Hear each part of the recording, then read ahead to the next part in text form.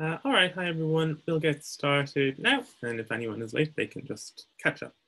My name is Liam. I'll just do a quick introduction before we get going with the presentations. And thank you for attending this virtual mini conference today. Before the lockdown started, it was one of our goals for the spring to hold an in-person conference with some of our collaborators to talk about their projects and work with Layers of London. But we hadn't got too far along in the organization of that event. So luckily it was easy enough to pivot online, like we're doing with all of our activities. So this afternoon, we're going to hear from 4 very exciting projects that Layers of London have been working with over the past few years. First, just to introduce Layers of London. I'm sure many of you are already familiar, but if not, we are a project funded by the National Heritage Lottery Fund and based at the Institute of Historical Research at the University of London. We run the website, layersoflondon.org, where anyone can view our collection of hundreds of historic maps, and also anyone can add to and browse our collection of thousands of crowdsourced histories and stories and photographs. So a lot of these histories are added by members of the public working independently, but many are also added by projects like the ones we'll hear from today that work on diverse areas of London's history.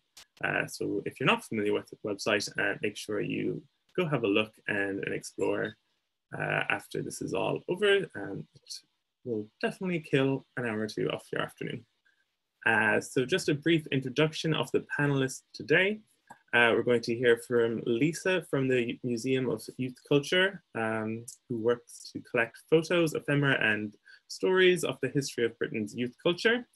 After that, we'll hear from Amy from Newington Green Meeting House, where she is developing new exhibition space on the radical history of the area around Newington Green and its links to Mary Wollstonecraft. Then we'll hear from Fran, who works with the digitization project at the Courtauld Institute of Art, and who's currently running a volunteering project digitizing and preserving images from the Conway Library. And finally, we'll hear from Susanna, Lucy, and Judy from the architecture education charity Our Hut, who are currently working to document London's ventilation shafts, which prevent the city's subterranean infrastructure from exploding, I suppose. So we'll hear from each of these projects, and they'll tell us a bit about how they're adjusting to the new reality of being locked down. And just to explain how the format will work, we'll have the presentations, which will be about around 15 minutes each, and then we'll have a Q&A session at the end. So please save your questions until then. You can ask questions by typing it in the chat box, or if you want to speak, you can use the raise your hand function, which I think is on the bottom left of your screen. It's somewhere on the screen. We'll figure that out before the Q&A session. And then I'll enable your microphone, and then you can just ask your question. And for the rest of the time, your microphones and cameras will be switched off. So hopefully that's everything, and we'll get started with Lisa from the Museum of Youth Culture. If you can, I'll stop sharing my screen so you can start sharing your screen. Hello, hi Liam, thank you so much for the introduction. Hello everyone, I'm from the Museum of Youth Culture, so I'm just going to be giving a little bit of an introduction to the work that we're doing, where we've come from, where we're at now, and then talk a little bit about how we've been approaching our public engagement with the current lockdown.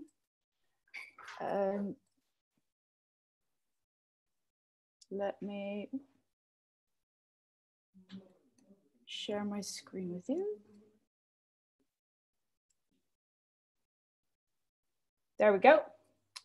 So just a little bit of history about who we are. The Museum of Youth Culture is formed from the collections of Youth Club Archive, which is a non-profit Heritage Lottery funded collection of over 100,000 photographs, but also ephemera, objects and oral histories that document British youth culture movements in some way. So the collection goes back from the 1910s now actually to the present day, looking at the different experiences of being young and our experience of growing up. So whether that is subculture movements, but more generally those kind of formative years of being young and being a teenager. The collection was started in 1997, originally as a commercial image library. And it was founded because our director, John, realized that no one was trying to collect the story of growing up in those experiences of youth culture. And he thought that, you know, it was an area that was at risk of being lost. And the collection since then has grown to over 400 photographers. And in 2015, we kind of had this amazing archive, and we were deciding, what are we actually going to do with it? You know, we love the story, we love the photographs, but it's not being told as effectively as we want it to be. And that's kind of where our mission came from, to become a museum of youth culture and to move towards that status. So at the heart of the collection are these filing cabinets that we've got here. There's about 6 of them that are filled with slides. When we started as a library in 1997, it was an analog collection. And whenever a photographer joined the collection, we would duplicate their archives, and it was kind of categorized in here by different movements, different decades. And this has kind of been the heart of the collection for the last 30 odd years. And we work with about 200 photographers in this collection. You can see here, you know, you've got your more kind of typical areas like jungle and drum and bass, but it goes anything from, you know, kids hanging out on the streets to nights out, to different locations as well. But as we were developing this idea of a museum, we've been working a lot with this collection of slides. We were thinking and looking at the narrative that we have and thinking, well, how can we make the archive more representative? You know, we're going to build a museum. You know, that's the end goal. We say we're going to open our first physical space by 2023. But as we move from an archive to a museum, we want to make sure that the collection and the story that we're telling is that as representative as possible, and that it really is a people's museum that has stories from across the UK. So last year, for the first time, we asked people to submit their own photographs of growing up. When we were a bit more of a traditional archive, it was incredibly difficult to take on, you know, that one image that someone would show us at an event. But those images are just as important as the photographers that we have in our collections. So last year, we started our first kind of targeted public outreach campaign and said to people, you know, if you've got that one photograph of yourself as a teenager, of your parents as a teenager, or, you know, that ticket stub of a gig you went to 30 years ago, or even just an amazing story to tell, we want that to become part of the collection. We almost see the archive that we've got as a bit of a timeline and a skeleton, but it's really going to be people's personal stories of growing up that are going to tell that history of youth experience in Britain over the last 100 years. So after an initial kind of quite low-key collection campaign and the success that brought and just the amazing stories we got through that, at the end of last year we launched Grown Up in Britain, which is all about going to places across the UK and reaching out to people and having these targeted collection projects to kind of uncover untold stories. At the end of last year, we started our pilot project with the support of the ACE, the Arts Council, which was in Clacton. And it was, we had to kind of think, okay, we need somewhere that's close enough from where we are to kind of test out which ways of public outreach work best. But we also wanted somewhere that has this amazing history and heritage that we don't think is being represented. One thing that maybe not as many people know is that Clacton was the first place where you had the Mods versus Rockwood battles in 1964. And it was the publicity around those battles that then created Hastings and Brightons that are now so infamous in our memory. It had Butlins, it was this great seaside resort, so there were constantly people coming and going, and there was a real exchange of ideas going on in Clacton. So we thought, you know, this is actually a really great place to go to and kind of speak to people and actually find out what their experiences were of growing up. Now, the Grown Up in Britain project has kind of 3 ways of collecting. The biggest part is kind of this more wider public outreach and scanning events, and that's really about bringing people together to share their memories of growing up, to share their photographs with friends, with strangers, across generations, and to start collecting that way. We also want to make sure that it's representative across generations. So we also run youth workshops with young people today to give them the tools to document their life and their story. And then we run sessions in care homes, friendship cafes and dementia cafes that use what's collected, the archive and music, as a starting point to have discussions around growing up and experiences of being young. So really, as a whole, the project's about bringing people together. Everything that gets collected is then shown locally. So we had an exhibition in the shop front in Clacton High Street, and everything also gets donated to the local history archive, and hope that they continue their collection drive around youth culture. So just a little bit of an insight in Clacton in numbers. So we were there for about 3 months. We had 4 scanning socials. We did 9 sessions in care homes. But over the course of the project, we collected 600 photographs and 37 oral histories, worked with over 3,000 people and had a press reach of over 1 million. And, you know, we were just blown away by the response we got from people, the message that we got, the story that we were able to collect, but also more generally that wider reach of how interested people were in hearing about a different narrative around a town like Clacton. So anyways, for 2020 and 2021, we had this great big plan of going across the UK to do similar projects. We actually, in February, started a project in Thamesmead and also in Brent as part of Brent 2020. So we had lots going on, but then the lockdown happened and we really had to think, okay, well what are we going to do? We don't want to lose the momentum of what we started with the exhibition launch last year and with the Grown Up in Clacton project. But our entire project was about bringing people together to share those experiences. And we realized those experiences are incredibly powerful, and we're collecting a story that's incredibly important. And we definitely think that there were ways that we could continue this work, continue this project, but in a way that we do it where it's remote. So the first thing that we kind of focused on was our online platform where you can see our archive and where you can see our collections. And we started to develop at-home activities. When you think about it, really, everyone's at home, stuck at home. And it's the perfect time to get out your old photographs, those old family albums, even just to pick up the phone and speak to one of your family members about their experience of being young or reminiscing about those great times. And we kind of wanted to use that as a starting point to get people to start talking about growing up and to connect people across the UK through this shared experience of being young. So we developed this at-home activity pack that's just kind of gives you tips and potential discussion points on how to get started. It also gives you advice on how you can digitize your photographs or how to record oral histories at home. It gives little packs on whether you're at home with your family or you're isolating by yourself, you know, how you can connect with other people through that process. And we've been working with Time Out and other media partners and more generally kind of our partners on the projects to try and get this message out there and say, you know, look, now's the right time to go through those photographs, to connect to people and bring people together, but also to help us tell that story of growing up. So these are just some of the pages from the at-home pack. I think the total document is about 20 or 30 pages long, but it's got photographs that we've already had submitted and some of the different areas and stories where people have shared memories. We've got little starting points for discussions to get you going.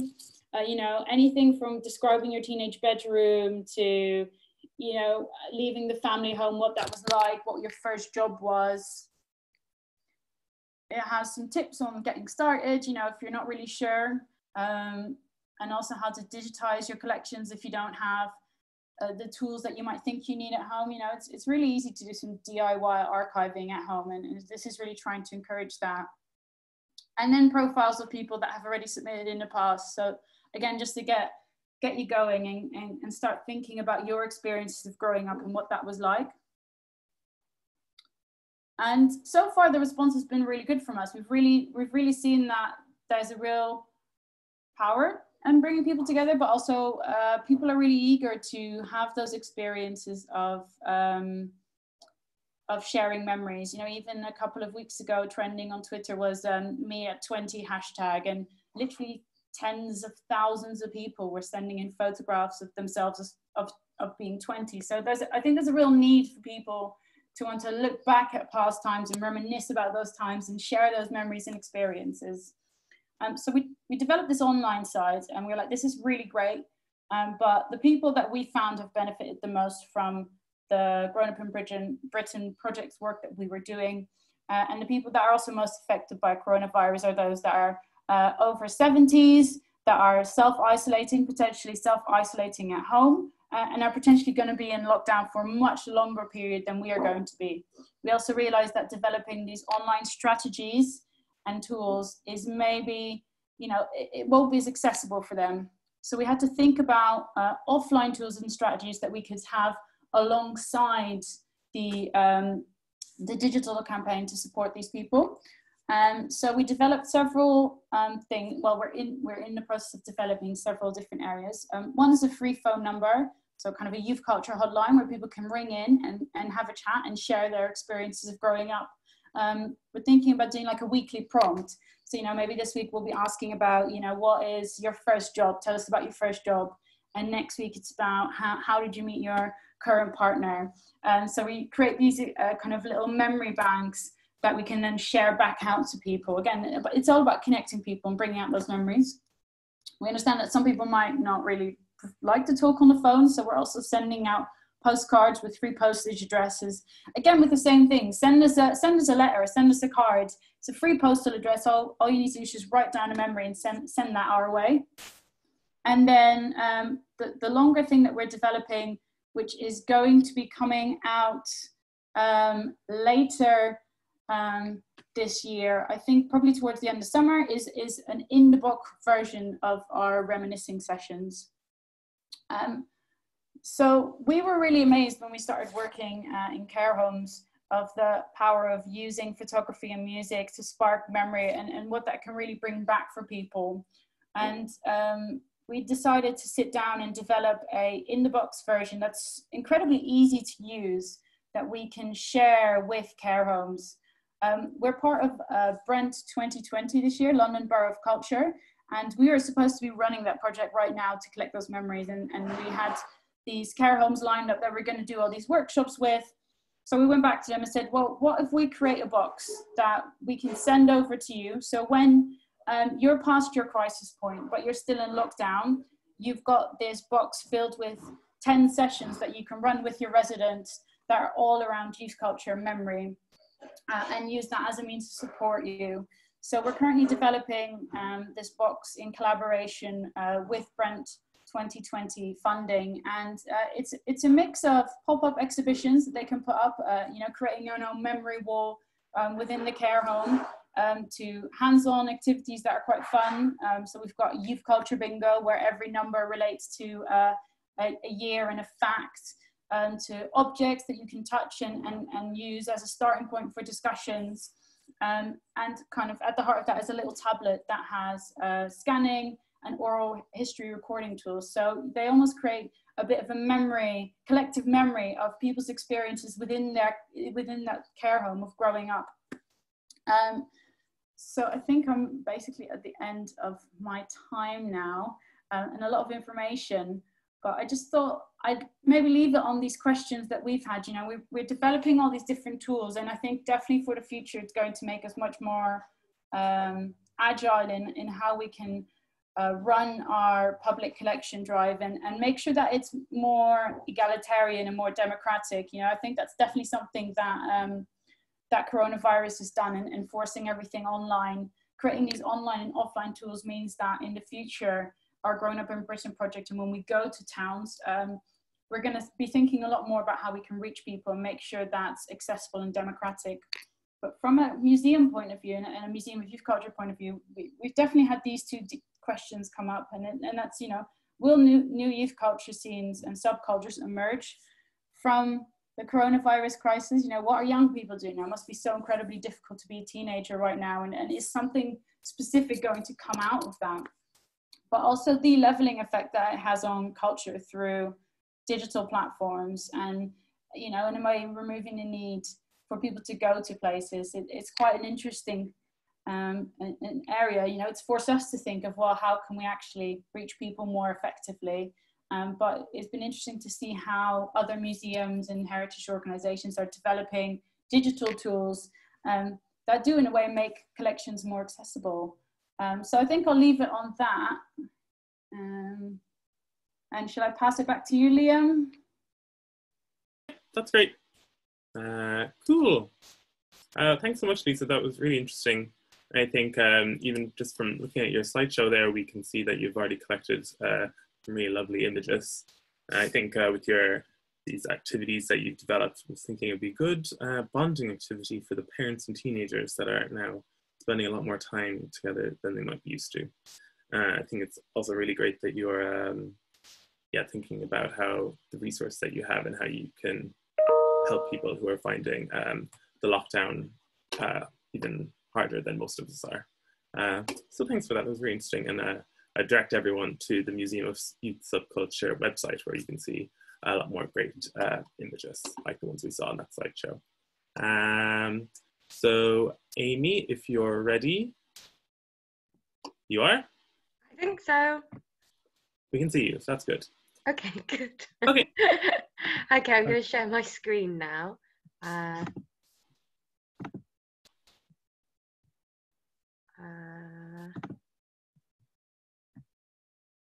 Can you see that, Liam? Can you let me know? Does that work? Yep. Okay. Lovely. So my name is Amy Todd, and I'm the Community and Learning Manager for Newington Green Meeting House. And we're running a project that's also Heritage Lottery funded, which runs for 3 years, runs until the end of 2023. And there's a few things that the project will do. One second, my slides don't seem to be working. There's a few things that the project will do, and the main basis was Newington Green Meeting House, which is London's oldest site of non-conformist worship. The meeting house, it kind of sits halfway between Hackney and Islington on the borders, and it's a beautiful old building, obviously very important historically, being such an old site of non-conformist worship, but has always had quite an interesting radical history. It's always had people attached to the building, like Mary Wollstonecraft, one of our former ministers, Richard Price, who have always had quite controversial and radical ways of thinking and challenged the establishment, the government at the time, to try and make the world a kind of equal, fairer place. And that also had a link to the religion, because the meeting house has been a place where the Unitarian faith has had a home in London. And so it's got lots of really interesting people throughout history that tended to have been kind of lost to history a bit, because their ideas weren't okay for the time. For example, Mary Wollstonecraft, she's the mother of feminism. She had all these very progressive views on women, equality, the abolition of slavery. She had what at the time was seen as controversial sexual relationships. So therefore she was written out of history. And the more we learn about our heritage, the more we realise that's the case. And we've got some really amazing people attributed to the building and the area, the wider Newington Green area, that this project is all about sharing their stories. So just a bit on that there about the history. So really the message that we're sharing with this project is about dissent, and dissent being ways that you can rationally dissent, that you can disagree with people, that you can question things in a rational way, because the Enlightenment period is a big part of our history. So it's all very much about exploring things, questioning things, discussing things. And here on that slide, you can just see a little bit of the history of the dissenters, which is a big part of our history. But we're not just focused on the history, we also focus on how do you dissent today. The church today, the church building, is used by New Unity, which is a non-religious church. We're the only one in the UK. And as a non-religious church, they do an awful lot of work on similar things to try and make the world a fairer place. So, for example, it was one of the first places to close marriages for all people until same-sex marriage became legal. So in a way, we're still dissenters today, and that's something that we do a lot of work on dissenting in the past and how we can learn from people that dissented in the past and dissent today. So to say what we would have been doing this summer is after an extensive development period of which I wasn't involved in, I've just been involved in the delivery since about October last year. After all of that work, we would have eventually got to the place where we would have been reopening the Meeting House building, because it's been under a lot of, they've had really extensive restoration and conservation work. For the first time, the building was going to be fully accessible, which is amazing because that's an important part of our ethos. But unfortunately, having a historical building meant that it wasn't fit for purpose for a lot of users, which was very sad. So that's amazing that it's accessible. There would have been interpretation in the building. So the building was unfortunately used for events, just for events or for the service on a Sunday. It wasn't really open to the public. And so through this funding and this project, we were able to open the building up to the public. So it's kind of like a museum, a community space in the week. So there would have been signage and an audio tour when visitors came in. They would have been met by volunteers that were kind of at the front of house, and that's obviously not happened. And an awful lot of work went into trying to get the promotion and the marketing and get everything ready. And we were about to get that out to the public, press and everything, about early mid-March. And then unfortunately then had to weigh up, that's probably not going to happen. And every day was this, shall we put it out? Shall we not? Okay. And then we came to the decision that it wasn't safe to do that and we needed to wait. And now we're in a position where we hope the Meeting House will open in October, but we're just kind of, we're planning for that and seeing if that changes. So like I said, the Meeting House would have been open this summer. We would have had lots of lovely volunteers from Hackney and Islington that were helping us do our front of house.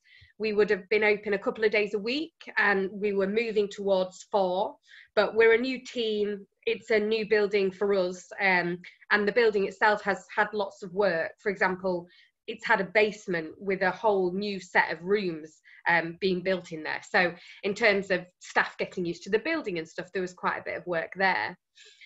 And one of the big things that we have been doing, that we're still doing in a different way, is that we've got, we're very lucky to have a lot of community partners. New Unity, the non-religious church, the organisation itself, has lots of wonderful community partners with NGOs, the local Turkish and Kurdish Community Centre, Daima, with Claudia Jones, which is a charity that does quite a lot of work for Black women and domestic violence and a lot of family support and things like that.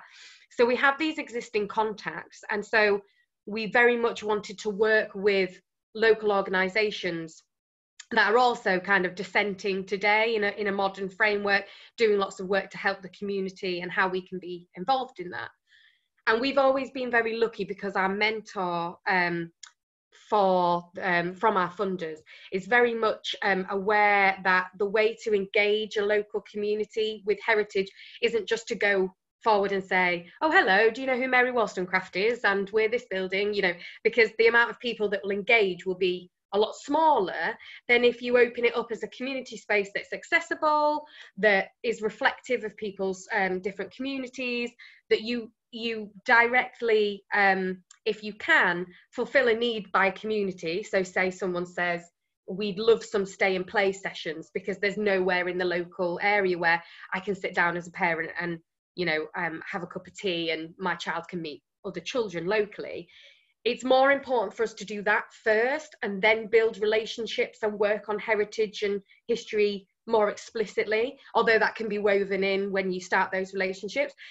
So that's the way that we've always kind of worked. So having a building to do that was really important for us.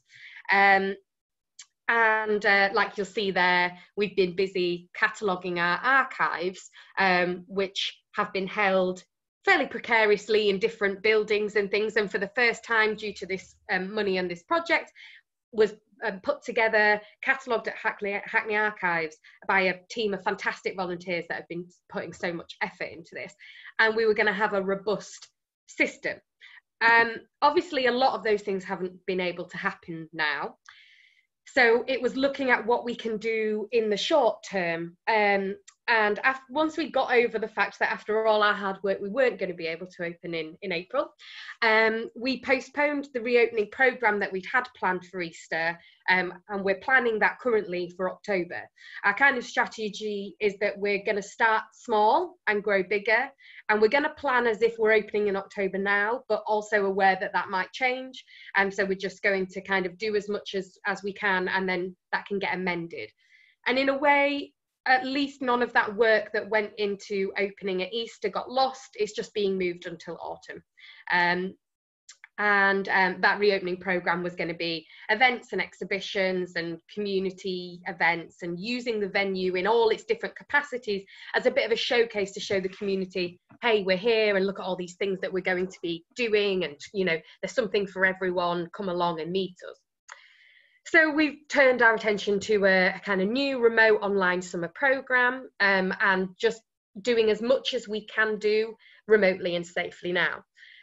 One of the brilliant things that have come up because of that is that Mini Kardesh, which is a local nursery, but they do an awful lot of work with the local Kurdish and Turkish parents in the area, they got in touch to say that they have had some parents asking about informal ways that they can practice their English. Now, going back to the point that we were saying earlier about the way that we work is to engage the community first and then work towards building work around history and heritage, or linking it in. They mentioned that they would love some kind of, what they're looking for is some ways for parents to be able to practice their English. And I used to teach ESOL, and so we've started up a programme where every week we have a session with Turkish and Kurdish parents, and we have themes, and the themes are based on the local community, so Newington Green. One can be based on local history and what used to be in the area before and how that's changed. So we're kind of weaving in history and heritage to meet a community need, which is a language need. And like I said, we're very reliant on New Unity and their contacts previously for this, so that's been a great boon for us. But obviously we're heavily reliant on the website as well. And so what we've been doing is utilising this time to do quite a lot of website testing, to try and get our website as accessible and user-friendly and useful for people. And we're planning some online exhibitions and talks and things like that too. But it feels a lot like we've only just got there recently. I think the shock of getting over not opening at Easter and then working out everyone's jobs is changing slightly. You know, I'm an engagement person, so I'm used to face-to-face stuff.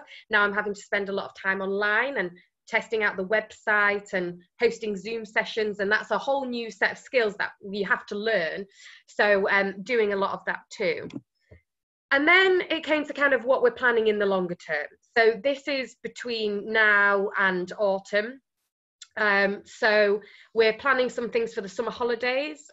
We're aware that one of the groups that we've all, since autumn that we haven't really engaged with is a kind of young people, say 14 to 21. And so what we're looking to do is a programme based on craftivism, which is craft meets activism, which we're seeing all the time at the moment with, people putting rainbows in windows, people sewing scrubs for the NHS and things like that. How people are using craft and art to express political sentiment, and also dissenting at this time too. So we're really interested to kind of get on that, and what we'll be doing is working with craftivists and releasing sessions every 6 weeks that people can get involved in there, and looking to get together some resource packs that we can send to people's houses to make sure that we're being accessible. We've got a lot of school resources that we were going to be delivering on site. So we were going to be welcoming schools in Hackney and Islington to the site so that they could learn about the history. And we have quite a important poetic heritage. A lot of our congregation formerly have been quite fairly well-known poets. And so we were going to base some work on that to meet the needs of the English curriculum. So those resources have had to be amended and gone online, and they were released this week.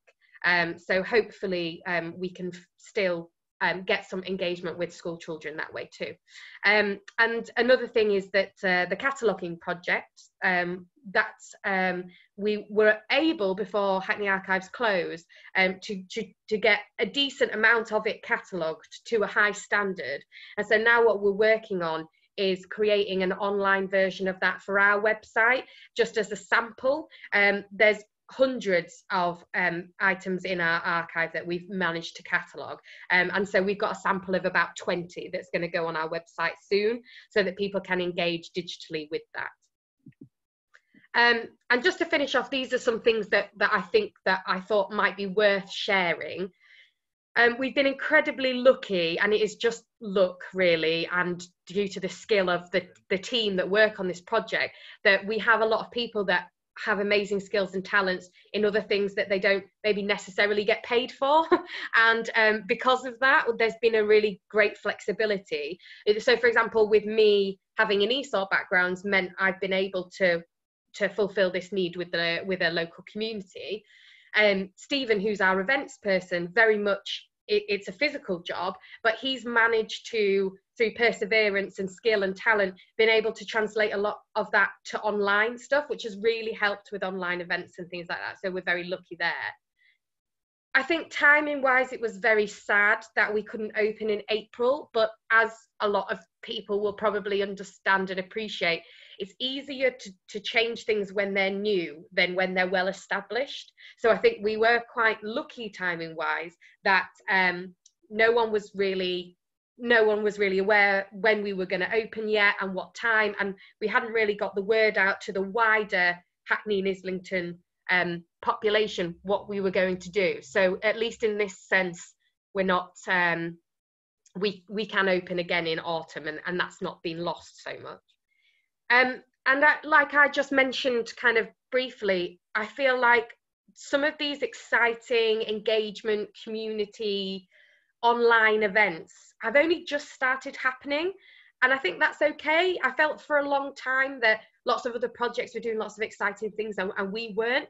And I think it's just taken some time to get our head around things, plan a bit longer term than trying to just fill a gap and get lots of things online now, and think a bit more strategically. So that's why I put don't rush into action. It's okay to have some time. This is an unprecedented time. And just lastly, supporting things that are going on. You know, a lot of our partners that signed up to get funding with us are not going to be able to deliver what they said that they were going to be able to deliver. And, you know, we're really grateful that our funders are very flexible with that, but they do have different needs now. And so going to local organisations and partners and saying, hey, what's going on with you? What do you need? Is there new ways that we can work together and that will mutually benefit us? We found to be great. And a lot of people don't get back to you because they're really busy. But I think at the times where they do, and you can have that honest conversation, it can create some really interesting possibilities. Okay, I think I'm done now. Great, thank you, Amy. That was really interesting. I think one of the great things about your project is that since it's a physical space and you've already done so much work on it, that physical space will still be there after this is all over. So you can just work on making it better for when you eventually can open. And I'm sure it'll be a great resource for the local community and Londoners all over the place as well. And also it's really interesting how you were engaging the craftivism and thinking about the stuff that, like the spontaneous stuff we see, like stuff going up in windows, like the rainbows, like that is like, you see forms of dissent that you might not register as such just by walking past the window. But when you frame it in that context, you can see the deeper meaning in the tradition that it comes from. So thanks, Amy. So next person is Fran from the Courtauld Institute of Art. You're there. Okay, we can see you. And can we hear you? Hello. We can. Great. Cool. Perfect. Take it away. share my screen. Can everybody see my screen? Yeah. Great. So yeah, just thank you so much to Liam and to Adam and the Layers of London team for organising this. It's really nice to get an opportunity to share what we've been doing, because we've just been within the project kind of so blown away by how our volunteers have adapted that it's really nice to be able to talk about everything that's been going on. And thank you, Lisa and Amy, as well. I've been jotting down lots of ideas. So my name's Fran. I'm the volunteer officer at the Courtauld Institute of Art. I'm going to introduce you to the Photographic Digitisation Project, tell you a little bit about the history, and then tell you some of the things that we've been doing with Layers of London and show you a couple of examples. And then I thought I'd walk us through a few of the other things that volunteers have been busy doing since lockdown. So most of all, it's just been really great to have Layers of London as another kind of resource that we can use to keep our volunteer community active, which helps us to meet our objectives of expanding access to heritage to everyone, while enabling volunteers to learn new skills in the process. So meet the team.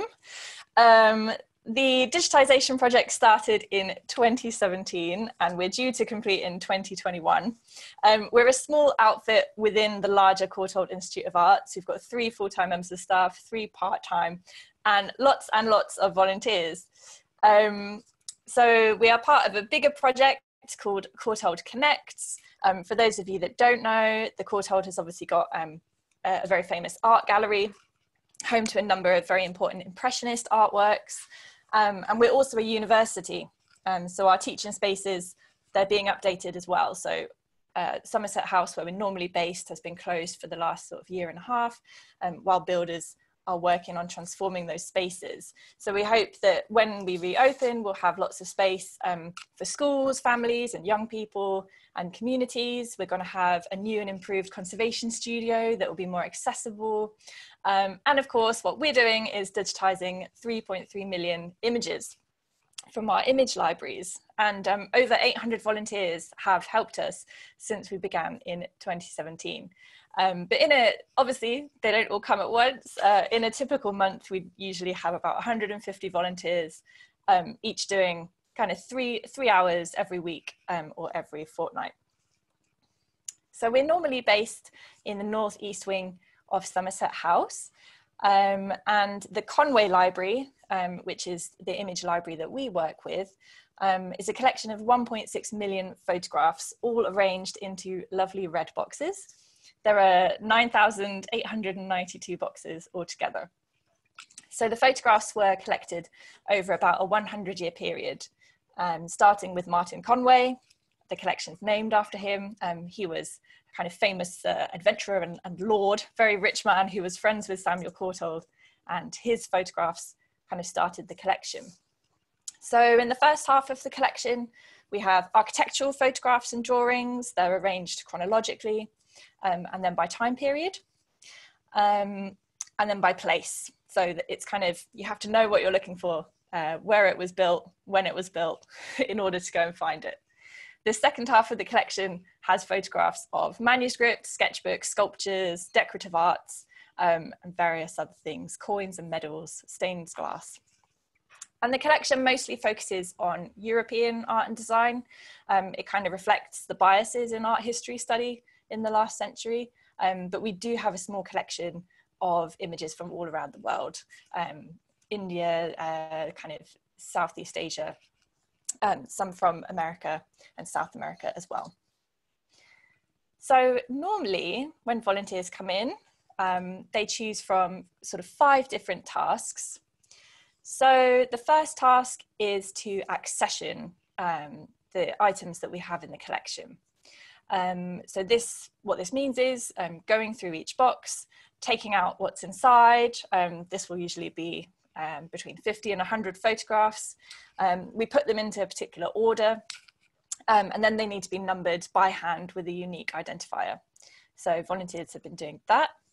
The next step It's more of a spider diagram than a kind of straight line.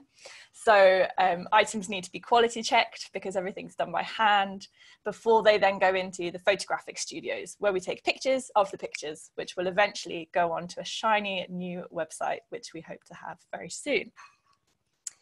The other two tasks, metadata and attribution, that's all about going through the collection and transforming anything that is handwritten into digital type.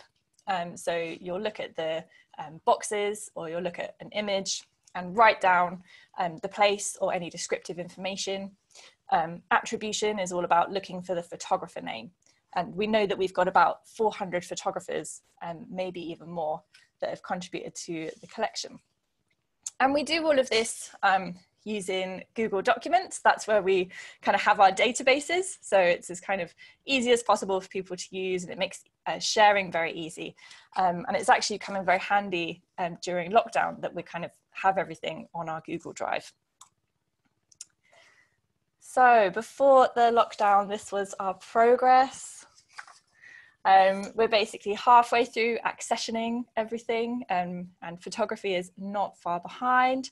Metadata and attribution was slightly further behind that, because obviously we had to wait to do those processes, so we didn't start them in 2017. And volunteers have been speeding up as well. So in a good week, volunteers can accession between 70 or 80 boxes by hand, and they can take between 7,000 and 9,000 individual photographs, and do the metadata for about 100 boxes a week. So it was speeding up just as we got to lockdown. So to show you our photography studio, which is what most people are interested in, and this gives you an idea of how we've ended up with the images that we can then share on Layers of London. So this is one of our photography studios. Volunteers, so Darren and Marianne are there placing photographs underneath our Phase 1 camera. And that is linked directly to the computer on the right, which has got Capture One software, and that crops the image for us. It makes sure that the colors are true to life. And we end up with photographs that look like this. So you'll see when we take our photos that we want to capture the whole archival object. So we've got that kind of blackboard around the outside. Most of the objects in our collection look just like this. So they're a photographic print that has been stuck onto a cardboard mount with more or less information. You can see that these pictures of Kew Gardens, they actually have quite a lot of information on them. We have some images where you'll literally just have the name of the building and the accession number, and that's it. So our photographic process relies on being in the studio in person, obviously. So we've had to think about how to meet our objectives and keep working with the materials that we've already digitized and which we've got on kind of various different huge hard drives and cloud storage. So in the last day of the office, I sort of scurried in and took a load of photographs that had already been digitized from our kind of London collections, and put them all into a Google Drive so that volunteers would be able to access them. So digitization can sound very technical, but sometimes the simple tools are the best. And once in the Google Drive, I'm able to then send these folders off to volunteers so that they can upload them to Layers of London or use them for other projects. So we'd actually encouraged volunteers to try Layers of London before we went into lockdown, because we'd already kind of seen the potential for the platform for sharing our photographs, but also to help volunteers learn new skills. So many of our volunteers, they're kind of art history nerds, love history, love architecture and photography. So we wanted to introduce them to Layers of London because we thought they may enjoy it. Of course, eventually we will have our own website for our photographs, but that's a little way off. So we thought it was also a nice way to be able to share our collection before our website is ready. So Adam from Layers of London came and gave a great training session in February with 18 volunteers. It was great. It was very hectic, but I think people kind of got the basics. It also turned out that it was very useful for me to have been at that training session to see what kinds of things volunteers found difficult and see what kind of challenges there were. So when planning how to kind of roll out Layers of London as a lockdown activity for our volunteers, that was really handy to know. So I thought it might be useful to talk about some of the kind of challenges and how we overcame them to make sure that we can carry on doing kind of this amazing work while we're on lockdown. So lots of our volunteers are not digital natives, and, you know, to be honest, anyone kind of finds a new website a bit difficult to work with for the first time. So we did a few things to kind of anticipate any problems. First of all, thank you so much to Layers of London for already having an amazing user guide that you can download on the website. So I didn't have to reinvent the wheel. I could just adapt that user guide and put in specific information about our Courtauld collections. And I had a lovely group of volunteers. I think some of them are in this conference now, who helped me to test the user guide and kind of iron out any creases. So we weren't in a rush to kind of open this up to all volunteers. We really wanted to make sure that it was kind of, you know, usable and that people could get on it and work it out for themselves. The second challenge is ensuring that the items are correctly attributed when they're uploaded. So we want to make sure that volunteers are putting down that our images are from the Courtauld, but we also want to make sure that everybody knows that we're releasing the images under Creative Commons and that anyone can do anything they like with the photos. So making sure the attribution correct is really important to us. And something that we've been able to do with our user guide is sort of using the same language that we use when we're working in person. So our volunteers are very used to talking about attribution. So we can now talk about how to attribute on Layers of London. And I think it's really nice to see how skills that we've been kind of developing in person at the Courtauld can be transferred to other projects, which is really great. So as you might remember from the Q images, quite often we don't have very much detail or information to accompany the pictures. So when I give out these pictures digitally to volunteers, they quite often need to do a bit of additional research to actually find out, you know, why is this building significant? What is interesting about it? So volunteers have done amazing stuff like bringing in research from across the internet and finding other media from YouTube or from different museums to really like add richness to the collection and bring out some of the stories behind the photographs. Obviously at the moment, everyone has really varying commitments. So we wanted to make sure that if people kind of started on making a record, but then they weren't able to finish it, that we were able to come in and finish it for them kind of collaboratively. So a really nice thing about Layers of London is that we can work as a team. So we've got the Courtauld Volunteers team, and there's a setting on the record, which means that you can make sure that anyone in the team can then go in and make changes to it. So that's been really, really handy. And then for overcoming any kind of technical hitches and general queries, we've got a few different support systems that we're using during lockdown to support all of our activities.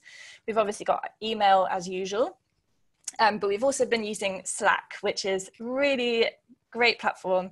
It's kind of a closed social media sort of forum channel. We did use it before lockdown for volunteers to be able to chat to each other between shifts, but it's really come into its own in the last few weeks. And we've got a dedicated channel for Layers of London. So people have been dropping in interesting things that they found.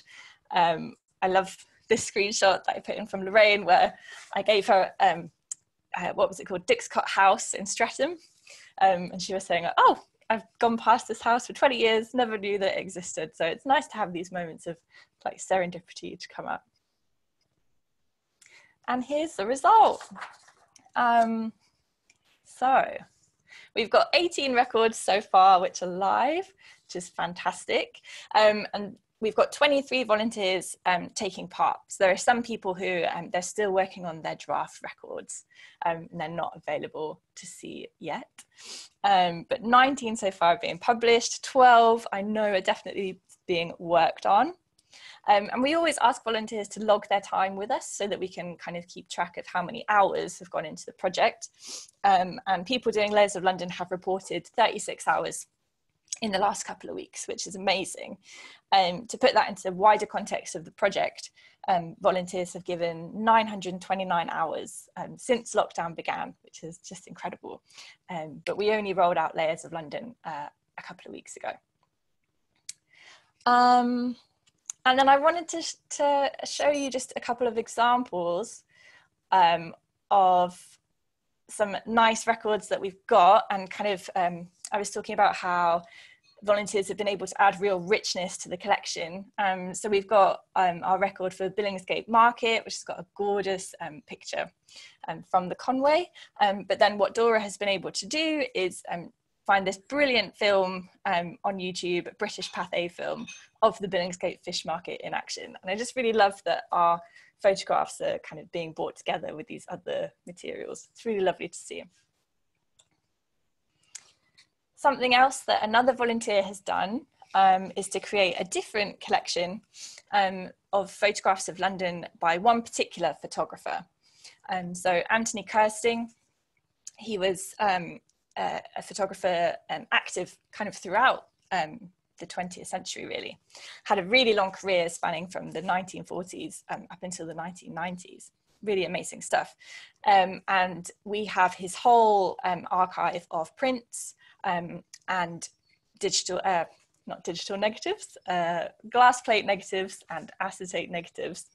And so Rob, who is one of our volunteers, and he's doing an MA at the Institute of Education in Museum Education, he took some of Kirsting's photographs and has put them onto Layers of London. He did have the intention of doing an in-person kind of workshop for young people, talking them through the digitisation process, getting them to think about London heritage. But obviously, that's now kind of indefinitely postponed. So what we are trying to think of now is what kind of things can we offer out to people, you know, for homeschooling, or how can we use what we've uploaded onto Layers of London to encourage really anyone who's an art lover or photography lover or history lover to engage. So we think there's a lot of just amazing potential, so many things that people can do with the photographs once they're up there. So I thought if I have time, please tell me if I'm going over. I would tell you about some of the other things that we have been doing. So something about our collection is that we have the photographer names are quite often written or stamped onto the collection items. So since 2017, volunteers have been going through one photograph at a time, recording these names. Now what we're doing is using that list of names as a starting point for research. So quite often we don't actually have any other information about these photographers. So we've been giving out names to volunteers. They have been Googling around, seeing what they can find, and building up biographies for these people. So eventually we're going to be starting to move on to Wikipedia and build up Wikipedia pages for our photographers. It's been really lovely. There are quite a few women photographers who are part of the Conway who don't have Wikipedia pages, and it's really nice because we've recorded them as sort of Miss Jones, and then it transpires that since they took that picture, they became professors. So it'll be really nice to redress the gender balance on Wikipedia with our collection. People have also been transcribing handwriting of Anthony Kirsting, and we do this using Slack because it's quite a fast way to get people to have a look at the handwriting, decipher it, and kind of give their suggestions. So that's been really fabulous, really fantastic. We are experimenting with Zooniverse for transcriptions. If any of you haven't investigated this website before, it's really great. We're able to upload the photographs that we've already taken and ask people to go through and transcribe the metadata from the photographs. So we're going to get even more information than we were before. when we were back in the library, because we never used to take metadata at an image level. It was only at kind of box and folder level. So this is really going to make our future website even more searchable. We have always had a project blog, and I would urge you to check it out. And something that we're doing now is going back over the blog. We've got about 60 posts, and we're asking volunteers to record them. So soon we will have audio versions of the blogs. It's resulted in people kind of finding different ways to get good audio at home, sitting under a duvet with their phone, making recordings. So everyone's been learning new skills. And finally, we've been having a lot of fun as well. So every week we choose an item from the collection, and then we invite volunteers to make responses. I just really loved this one of a Henry Moore piece. Yeah, fabulous work. We always make sure the brief is really open. So this is all about kind of opening up our heritage in as many ways as possible. So yeah, if you have any questions, be happy to take them. Please follow us on social media. We always share what we're doing there. And it's a nice way to kind of see what's going on with the project day to day. Thank you. Great, thanks so much, Fran. And thank you for getting all your volunteers to add all that great content to Layers of London. I think really good examples of high quality records on the site. And yeah, I liked that example of pairing the image of the Billingsgate with the video, which kind of puts two things together that otherwise were separate and adds like a new depth and richness, I guess, to the historical information there. Thanks. And also I love all those extra things you're doing. Were you planning on, were all those pre-lockdown ideas, or are they come up with like now? I think we always wanted to kind of make Wikipedia pages, but it was one of those things where we thought, well, when are we going to do it? You know, the main priority was taking the pictures. So we've just brought a lot of things forward. It was the same with Zooniverse. We thought we would get everything on the website first and then start using Zooniverse, but we've had to kind of be like, okay, let's start. Not being in the office gives you space to try new things. Thank you. Thanks very much. And for our final presentation, we have Our Hut, Susanna and Lucy and Judy. I'll hand over to you. Can we hear you? Sorry, yes, I will just unmute and have the others unmute. I can't see them. They're coming. But my video just says it's unable to start because the host has stopped it.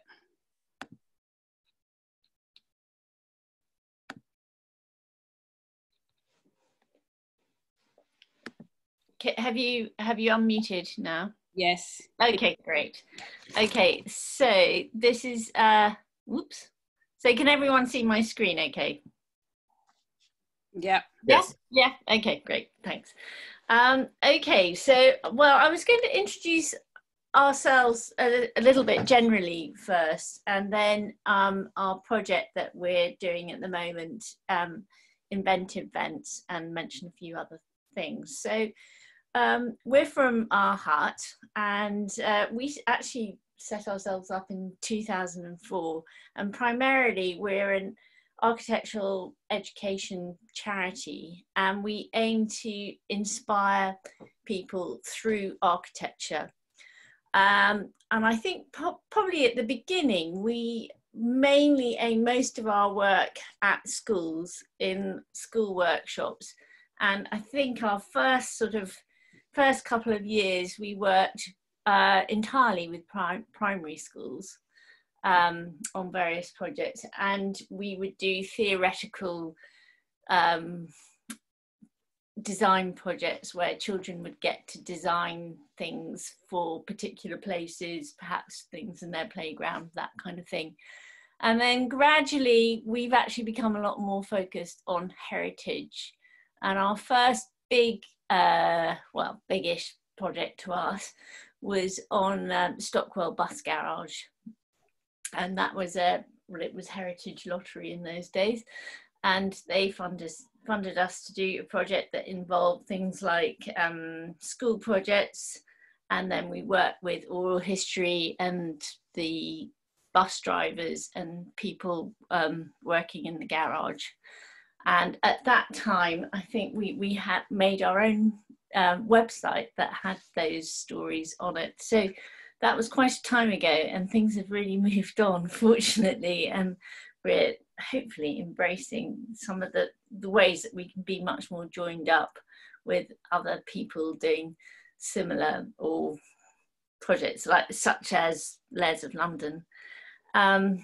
So yeah, at the moment we're doing a couple of different projects, but our main focus is the Inventive Vents project, which we began, I think it was September 2019.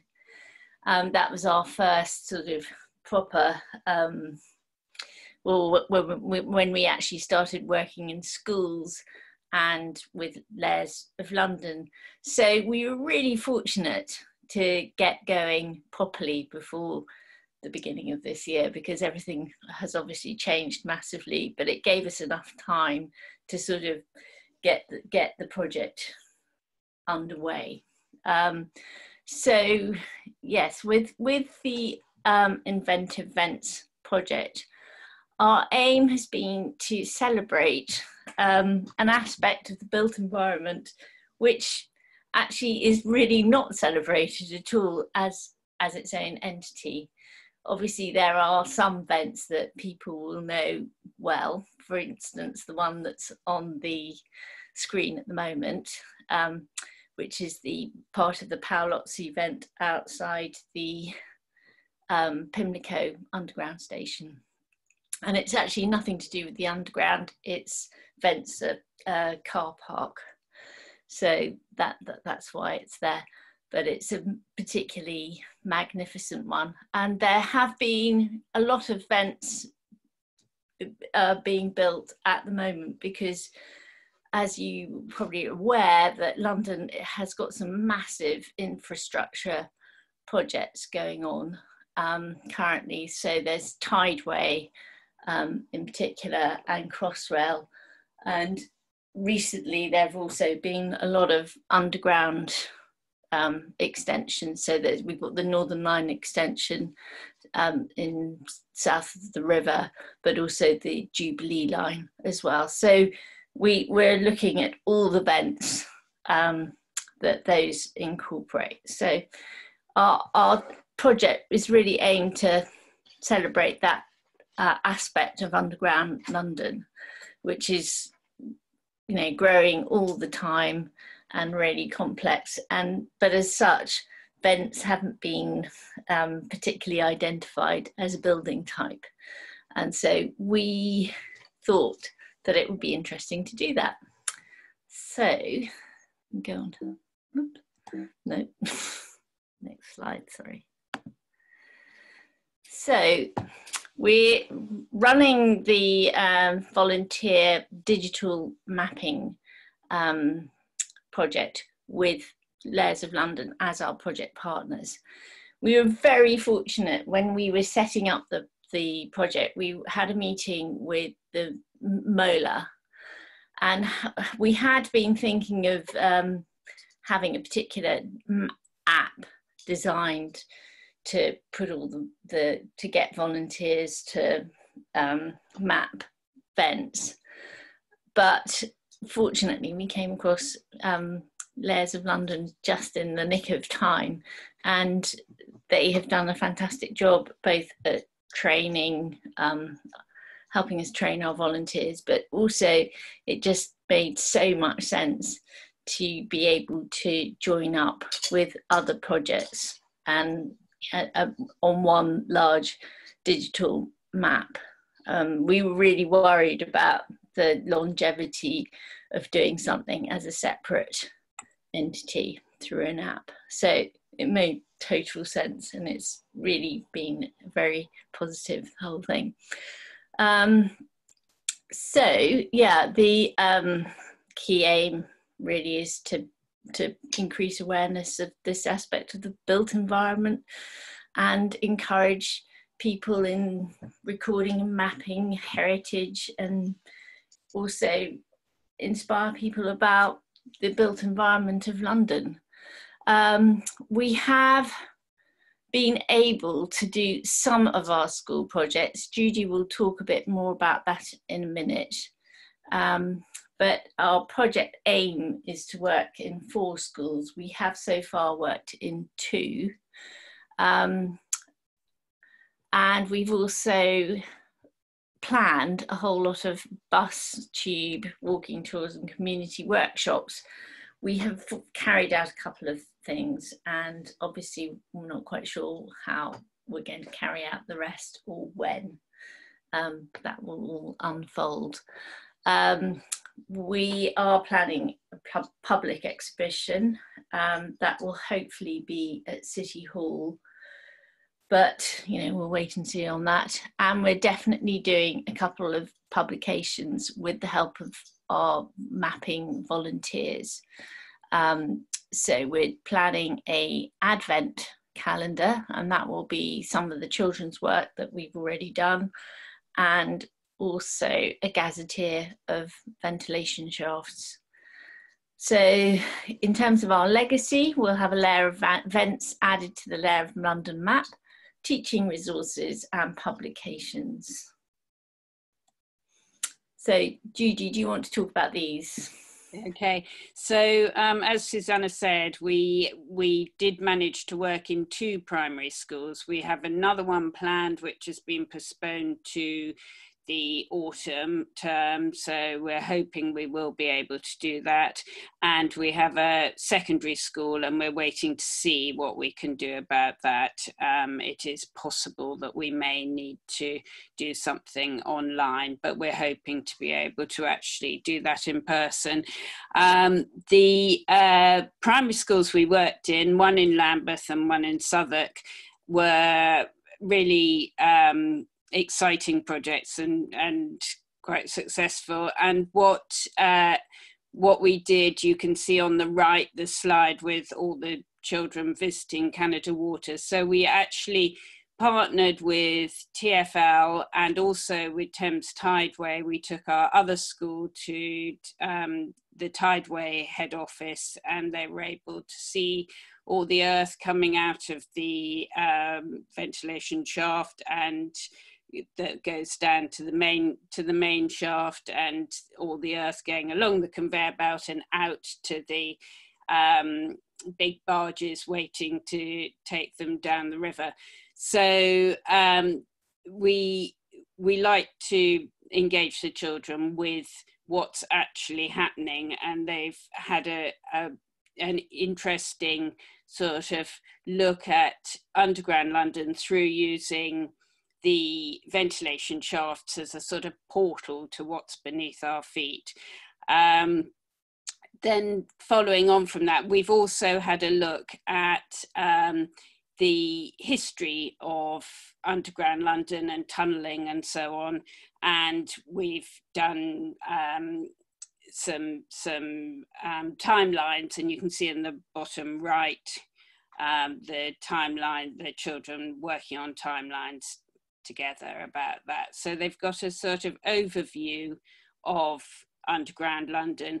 And then on the top left, we invented a game, Ventiquences, where we asked the children to do what a sort of similar thing to Consequences, to the drawing game, where you draw the first bit and then fold it over. And this was an idea for inspiring ideas for designing their own ventilation shaft, which they designed in groups. And you can see the boys at the bottom there who've designed their ventilation shaft to go on the Oval traffic island outside Oval Tube Station, to replace the one that's already there. This, I mean, obviously a hypothetical project, but they got very involved in that. But they got some inspiration from doing the drawing game, and also from slideshows and so on of actual ventilation shafts that we showed them. So the children became very, very well versed in what was needed for a ventilation shaft, and also what it might be actually ventilating.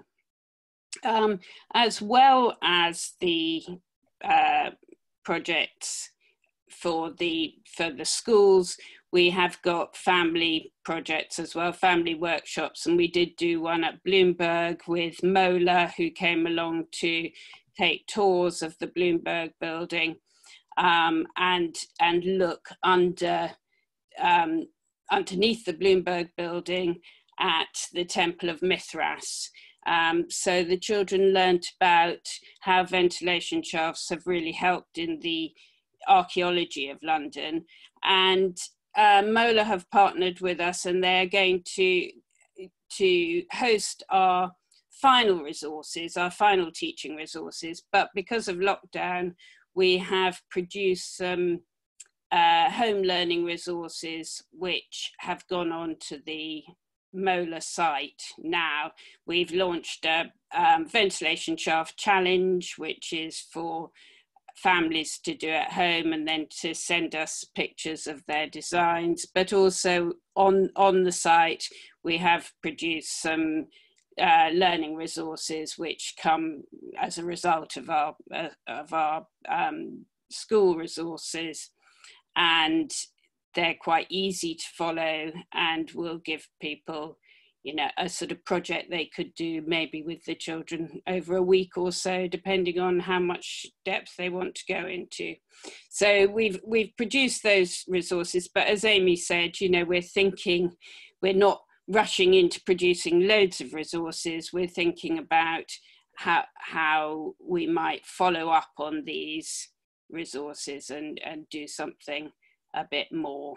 So that's the education part, and I'll hand back to Susanna now. Yeah, I mean, I could just add to that I think with making the education resources relevant to lockdown, it has actually often been a question of making instructions very, very clear and explicit, and probably simplifying things to a degree that we wouldn't normally have to do in quite the same way.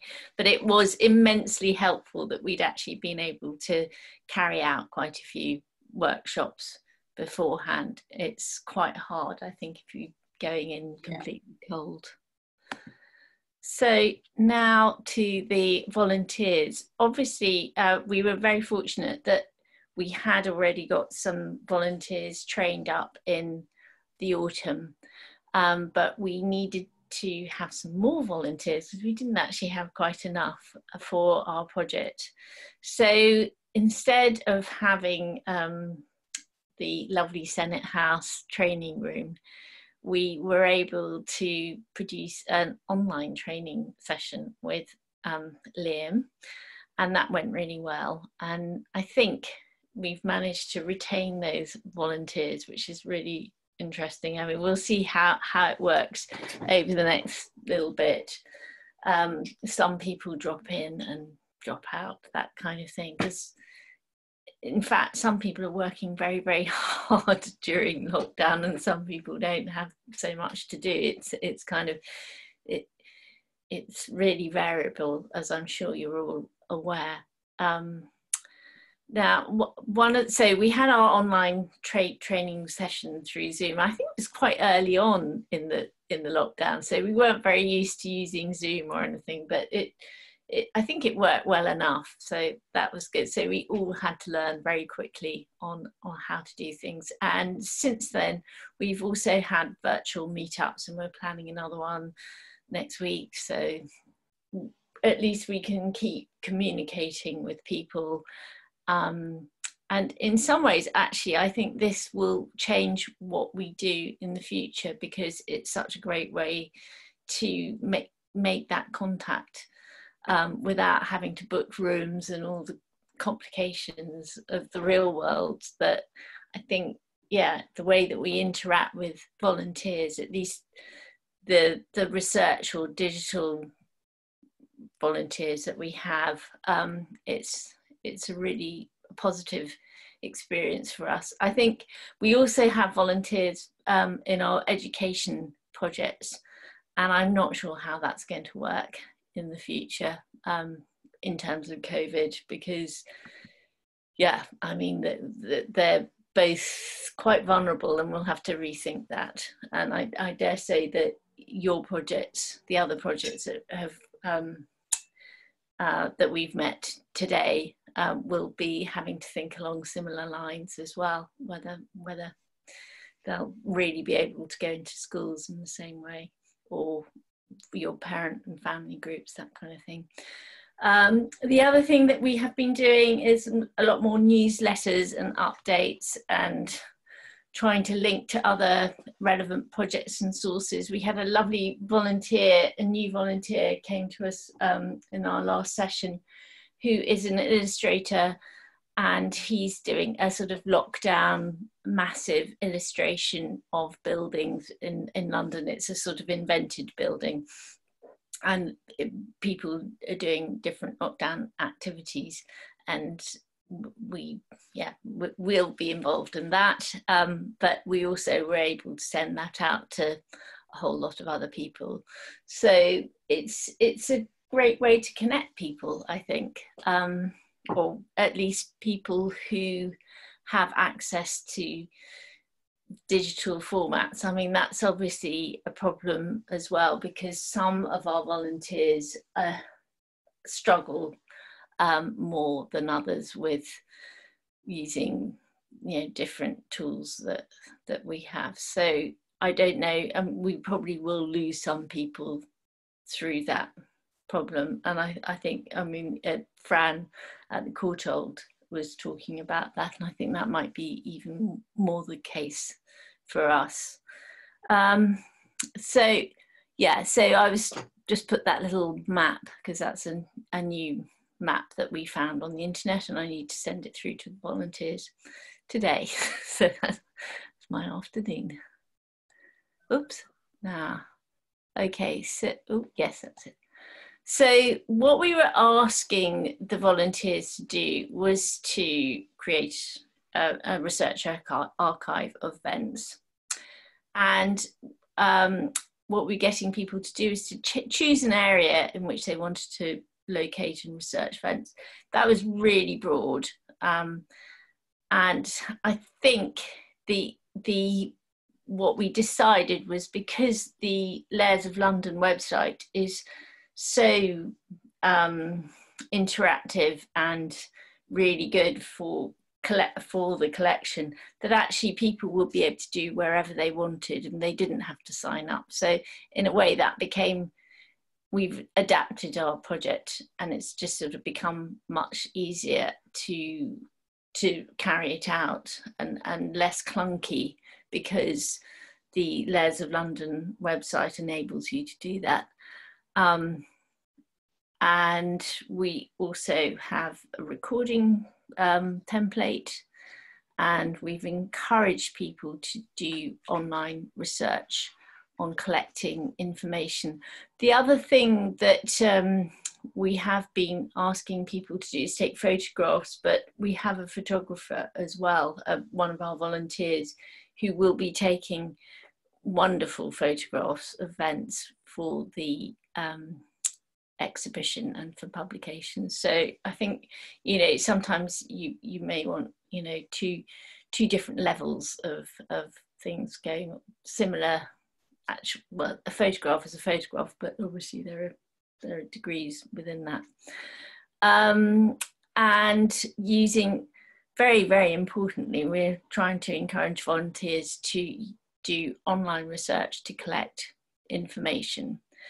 And in order to find them during lockdown, people can actually use Google Earth and Street View to locate and map events, and then perhaps actually go and find them when they're on their daily exercise, and GPS them and take another photograph of them.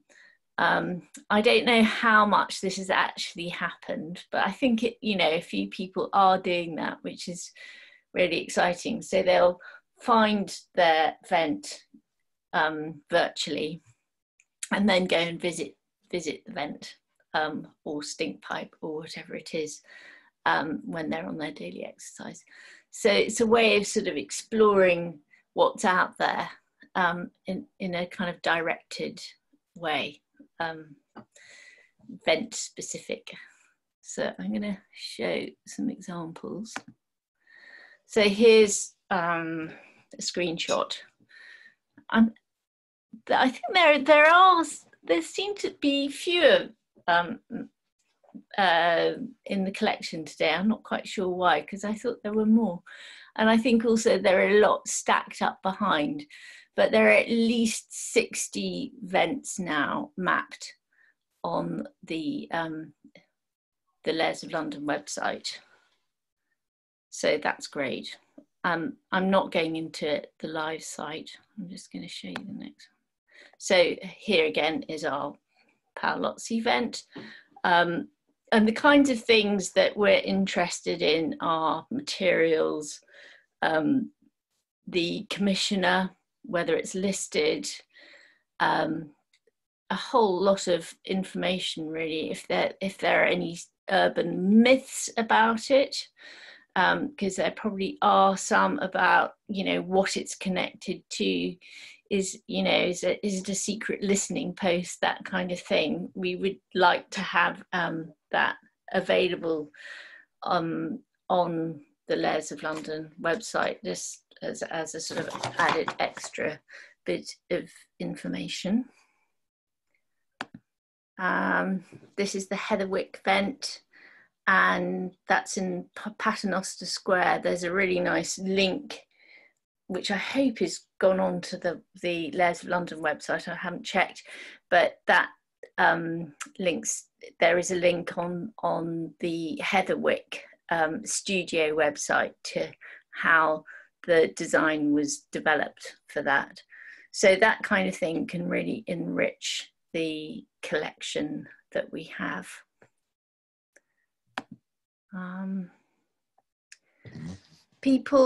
There's a lot of people out there who are into collecting stink pipes. And we haven't completely succeeded in tapping into these people, but we are making quite a good headway into a stink pipe collection. And there are hundreds of these all over London. And we're really, really hoping that we'll get a lot of them mapped by the end. And they connect up very beautifully to the Bazalgette map, which I'm hoping is going to become an extra layer on the Layers of London maps. I don't know whether, Liam, that's still on your radar, but I'm just going to remind you now, because I think it's really, really fascinating to look at be able to look at our streets in that way. And oh, here's that modern map of a similar thing of showing the sewage pipes. And that is it, because I think we're quite, running out of time, I think. So I'm going to hand, no, sorry. I need to stop my screen share. Thank you. Thanks, Susanna. Have I stopped sharing? Yeah. Okay, thanks. So thanks for that. That was great. Before we had started doing the workshops on the events, I have to admit I was skeptical about presentation shafts. But I think, once we learned a bit about them and I see them everywhere. Yeah. Ventilation shaft, is that a ventilation shaft? Yeah. And just thinking about how important they are to keep the city going. Absolutely. Key workers and all that. Yes, it was versatile form of architecture and sculpture, really. Yep. That's interesting. So thank you. So that'll conclude the presentation part of this, but we still have some time to do some questions and answers. So I think I'll ask our participants if you all want to unmute yourself so we can do a bit of we'll see how a discussion, if that works. So if you have any questions for each other or to start off with, Or I was just thinking maybe like, we found that we always wanted to do webinars, but we were just doing our day-to-day jobs, and we're like, we'll do that at some point in the future. And it was only when we had this lockdown situation happen that we really had to think about, what can we do? And it's like, oh, this is actually not hard, or it's actually very beneficial because we're able to reach different people who might not have been able to come into Senate House, and it's much easier for everyone's scheduling. It also helps that lots of people aren't doing anything at the moment. But I just wanted to ask if people, if there's anything that you started doing in lockdown, and you're like, oh, why didn't I do this before? And that you'll definitely continue on with once we get back to normal. Yeah, definitely. I think the meetups with volunteers on a fairly regular basis, I think it's brilliant. Yeah. I think generally meetings too, you know, like the way that we work a lot is meeting a lot of community organisations and partners and people doing projects, and my doorbell's going to ring. Oh, safe. No. Yeah, and that's very time consuming. It's well worth doing, but it's very time consuming, especially if you have to travel. So actually what this does is takes the pressure off that, and it frees up a bit more time, and it seems more, it's more informal. So you know, just discussing it, even if you don't come up with an interesting plan, or you realize that you're it's not aligned, what you do is okay, you know. And so I think it's been really great for creating kind of networks that way too. I think for us with the public outreach and trying to you know, do these targeted collection drives, there was always going to be a limit to that. You know, we're trying to build a picture of what it's like growing up across the UK, but, you know, we're going to be limited to where we go. So I think developing more both online and offline tools, things that we can send out, different ways that we can connect with people, will make the project much more representative. And I think actually, you know, it can break down a lot of barriers for people that maybe can't go to spaces or can't go to events. So I think it can be really beneficial in terms of making the work of heritage museums organizations more egalitarian. So if anyone in the audience wants to ask a question, you can feel free to type it in the box, chat box, or the Q&A box, and we'll get to that. Or if you want to speak, you can press the raise your hand button and I'll unmute you while you ask your question. But just to start, I think there's already been a question through for you, Lisa. Elise said, wonderful collection, fantastic projects, and absolutely amazing shift in response to the current crisis. How do you address diversity? Do you notice that you have gaps in the narratives you receive with your various types of outreach, say immigrant childhood experience, POC communities, etc.? And how have you addressed that in the past, and how do you plan to address that in our current situation? Yeah, 100%. So part of the Grown Up in Britain project came from the fact that we've got gaps in the archive. We kind of went, okay, we're building a museum. Let's see what our story looks like when we lay it all out. And the collection goes from London outwards. It's definitely very much city-based at the moment still. And 80s and 90s were a real stronghold. So we realized pretty quickly there are a lot of gaps. And as well as getting more bigger photographer collections and working with heritage organizations, we realized that actually asking people to directly submit and kind of say, well, you know, what's your story? What are we missing? Could be really powerful. Having said that, I still think there's again, you get those issues of digital literacy. Also, you know, you're again limited by your outreach of where you're going and who you're connecting with. So I didn't talk about it in my presentation, but we were quite lucky in that just before the lockdown, we got a response back from Heritage Lottery Fund for a new project, and that is called Setting the Record Straight, and that is exactly about addressing gaps in the archive more head on and finding better ways to engage more widely across communities. At the heart of that is us hiring 10, we're calling them outreach champions, but saying, okay, definitely BME and also LGBT narratives, although we've got lots of them in the collection, they're not being represented, I think, as well as they should be. And in terms of submissions, they're not necessarily they haven't been as strong as other areas. So the outreach champions is for us to make sure that we have a much more direct communication line with those communities to make sure that their stories are being represented, and then that when we open the museum, they have a proper voice.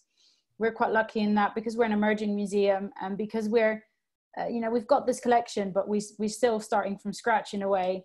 It gives us the ability to go, what is missing? Who do we need to champion? Who's not being championed? And how can we best address those people and get them involved in the collection that is really direct and really meaningful? So yeah, but we're hoping that by the end of this project, so by the end of this year, we'll have a collection that is way more diverse than it is now, which will be really exciting. Oh, thank you. So we have any more questions? I was just going to ask about engaging a wide group of people and diversity. I think what we've noticed is that we've done really well, especially in gaining followers on social media and just general engagement with our website and people reading blogs and things like that. But it's hard. It's kind of noticeable that the people that don't engage with activities before lockdown are still not engaging with activities in online, and there's lots of practical reasons for that. And mental health issues, is really difficult for a lot of people at the minute. People are on furlough, people just aren't motivated, people don't have access to the internet and things like that. But I just wondered if anyone has got any strategies or things that they're planning. I mean, some of the things that we're going to be doing is translating some of our material on our website into some community languages, in the hope that way we might be able to engage some of the population there. But it's interesting and sad that the groups that aren't represented or don't engage, that hasn't really changed in the online world. One thing that we're doing, and we're doing this as part of Brand 2020, but we are connecting with the food parcel networks. So we are currently sending a small zine to print that is about the project, about how you can get involved. It has activities in, it has a postcard in that people can post out for free. And that's going to go out to, I think, 600 households that the food parcel network is supporting. And that's particularly working with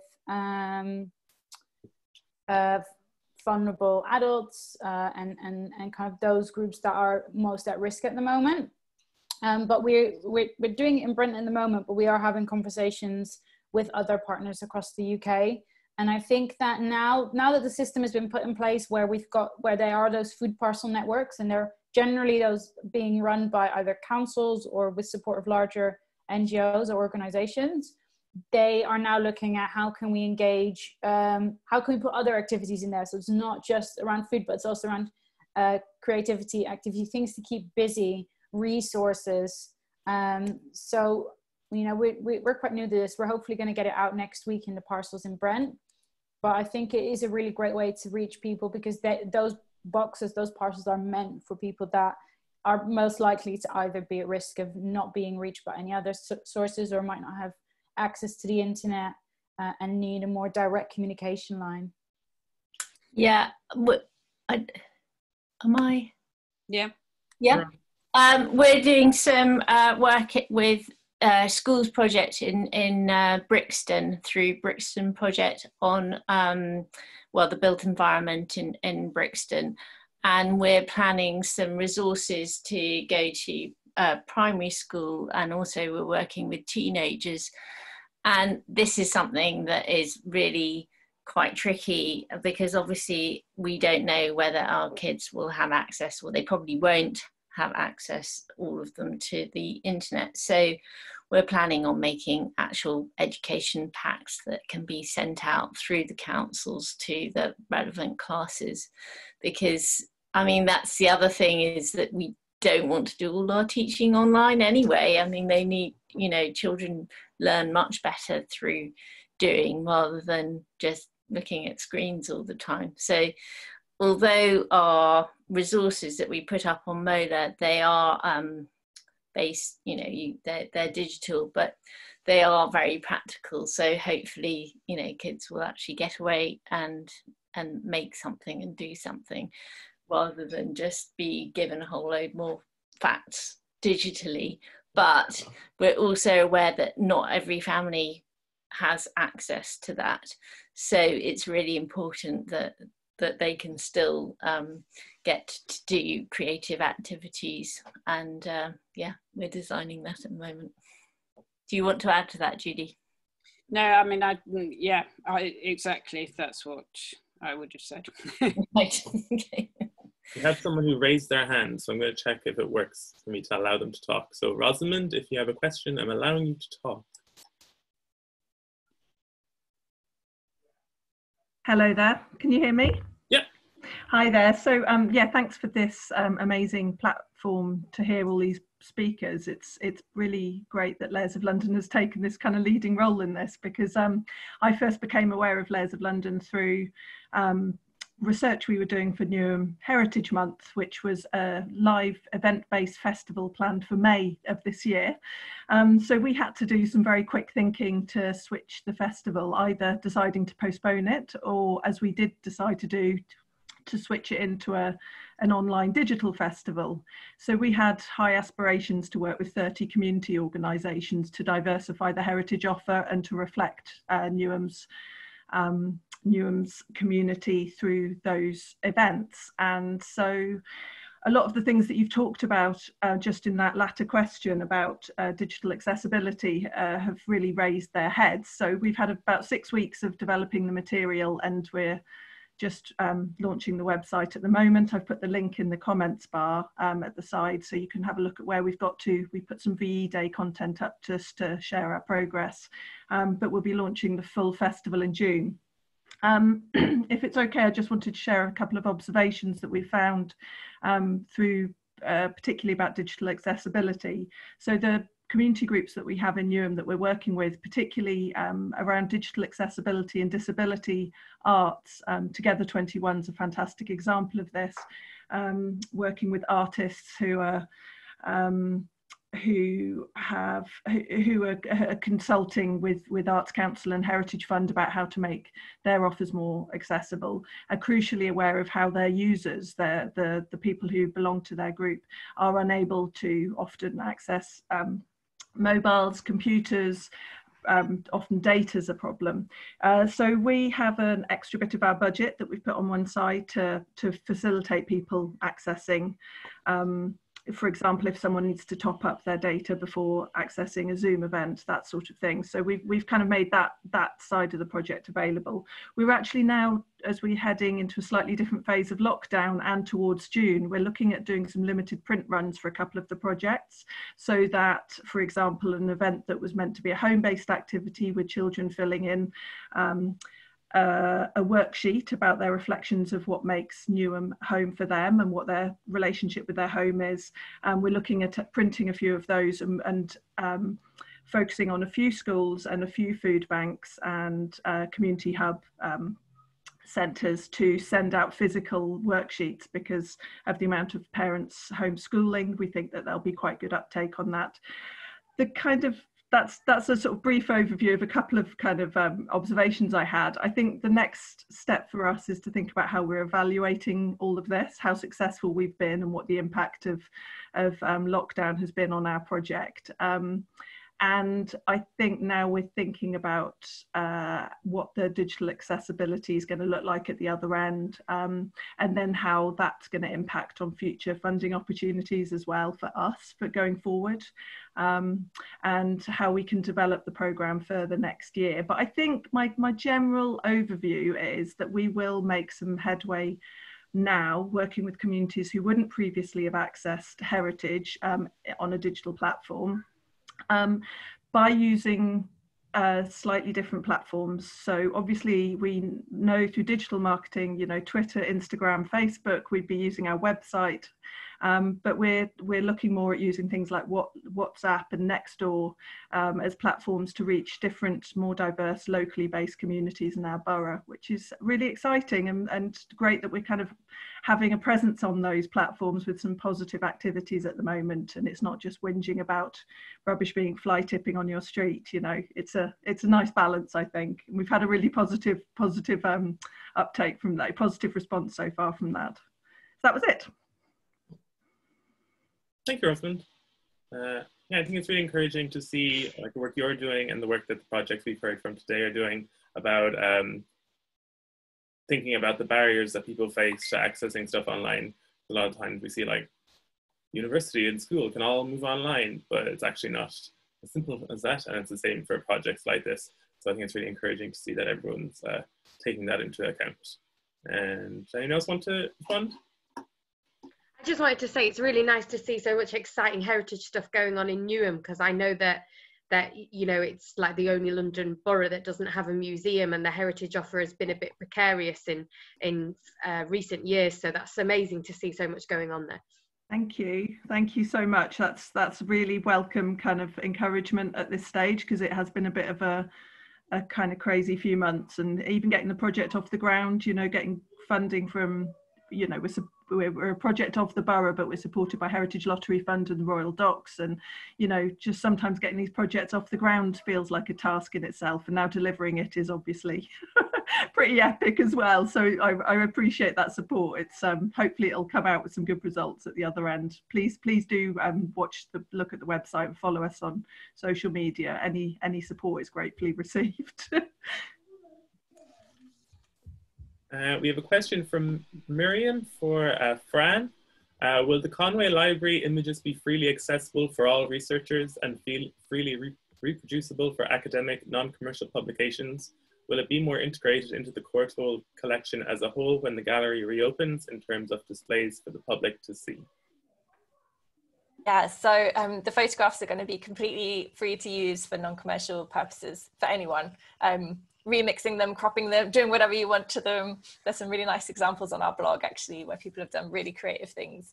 As far as the actual physical photographs go, a big kind of driver of the digitization project is that at the moment, these photographs are taking up a lot of very expensive real estate in central London. So the actual boxes of photographs are going to go off to storage. But because we'll have our website, which will be kind of fully searchable, and we're hoping that the buildings will be kind of geolocated as well, searchable by different kind of categories. It means that you'll be able to kind of see really super high res images anywhere in the world. But if you really do need to look at a physical object, they're working out ways that you'll be able to kind of request it out of storage. What was the other bit of the question? Yeah, it's all going to be freely available basically. And at the moment, you know, the library is still there. So before lockdown, it is a kind of publicly open library. And after lockdown, we hope that it will be kind of accessible again before all of the boxes go off site. Thank you. We have a question. We just have 10 minutes left. We'll try to get through all the questions we have. From Adam, I think it's for everyone. The creativity you've shown in your projects is amazing. With an increase in online engagement, how do you think you'll maintain the balance between online and face-to-face engagement post-lockdown? I was just going to say from our end, I touched upon it a little bit already, but having this new, having the lockdown has forced us to think of other ways and better ways in which we can engage with people that aren't just dependent on meeting people face-to-face. So I think what that will mean post-lockdown is that when we do our face-to-face engagements, they can have a much bigger remit, and they can reach people that can't make it in different ways, and whether there's a way we can even have an online, in-person kind of combination of pulling things together where people can respond to an event as it is going on. But I think, you know, it's forcing a lot of people to think creatively, as you say. And I think that in the long run, that will only be beneficial in terms of heritage organizations reaching more people. Yeah, I think similarly to what Lisa was saying, widening the remit is something that's happened because suddenly when you go online, like our project is quite a hyper-local project. We're in Newington Green. So really our remit is Newington Green, and then the widest it gets is the boroughs of Hackney and Islington. And that's not a huge, it's a huge amount of people, but it's not a huge amount of space. But then suddenly when you're forced, like with our school resources, we were creating these packs to share.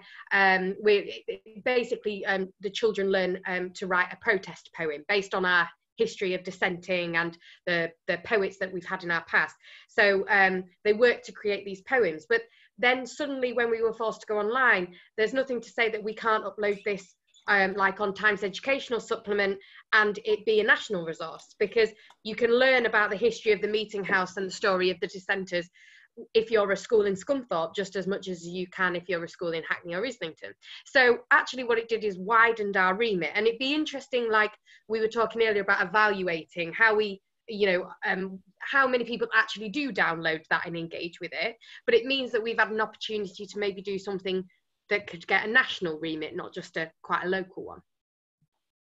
Yeah, I think similarly that we would say with our projects that although our education projects work probably best and will probably continue to work best face to face, because a lot of it's very hands-on, that we might be able to, I mean, at the moment we're producing resources that can be used at home and that can be used online, but also in the future possibly we might carry on with, you know, if we do a family workshop, that we might produce resources which, you know, could help people to carry on with that project and not just have the one-off experience, but to actually stay linked up with us to a certain extent. So I think, you know, the fact that everybody's using all this technology and, you know, getting used to those ways of working will probably help people to stay connected with participants and you know, the people they want to engage with in the future.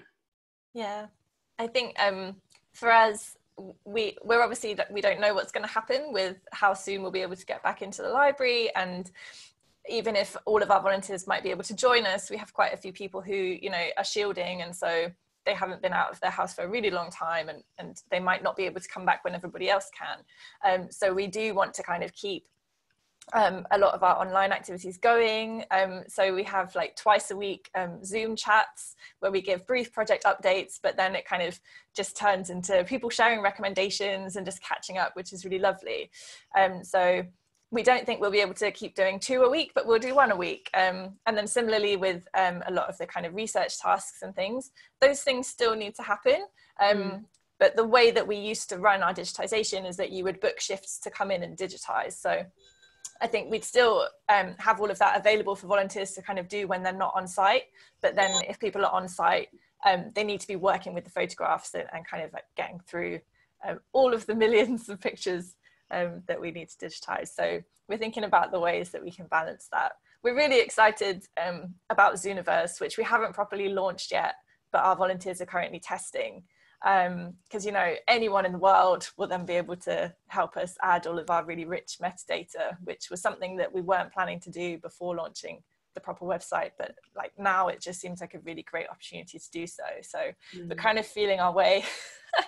I mean, loads of museums have used Zooniverse and there are some amazing projects on there, so we're really hoping we can grab some momentum and, you know, do something really amazing. I'm kind of hoping, like Fran, the remote volunteering takes off. I mean, I know like Layers of London have done lots of obviously I know because I used to be the public engagement officer, but yeah, I mean, you know, remote learning was and volunteering was a big part of that project. And I think that a lot of feedback from volunteering in the past, when you try and set up things that are based online and remote, or maybe it was just me personally, I always felt like there was something missing, that kind of social aspect. And a lot of people as volunteers kind of preferred going somewhere or being based in a space and getting that experience. Social is obviously a big thing, but I think people are starting to realize the benefits of remote volunteering. I mean, we've had we've got quite a lot of digital volunteers, or